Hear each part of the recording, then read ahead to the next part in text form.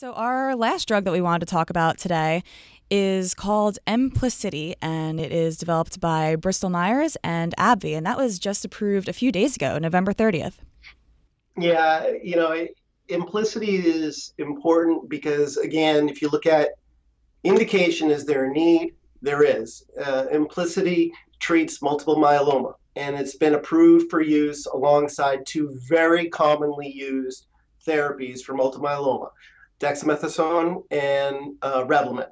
And because it's being approved as an adjunct therapy, and it's being approved as an adjunct therapy to these widely used drugs, there's a very good chance, in my view, that it becomes part of the standard of care in the second and definitely in the third line treatment for patients. And since we're talking about 28,000 or so, I think, patients, or 26,000 patients that get diagnosed with multiple myeloma every year, a lot of whom will respond, who won't respond will have to get retreated.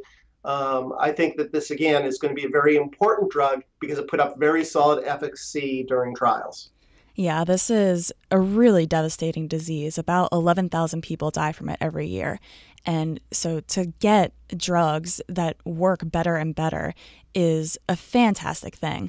And it's a huge market, too. I mean, the multiple myeloma market is expected to rise in value from 8.9 billion in 2014 to just over 22 billion by 2023.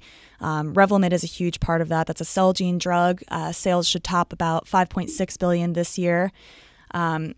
And you're going to see Revlimid continue to be used, especially because Emplicity is being used alongside it.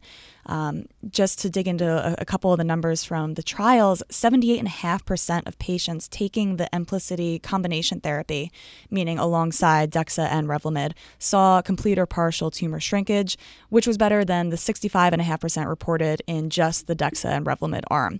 So clearly, this is a statistically significant improvement. Yeah, and you've got almost a 5-month advantage in progression-free survival as well by taking adding that third drug to this cocktail.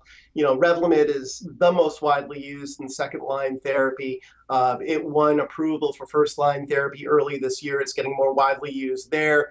Theoretically, there could be label expansion opportunities that would move this combination into the first-line therapy. There could be use of it off-label in the first line. We don't know how that's going to shake out.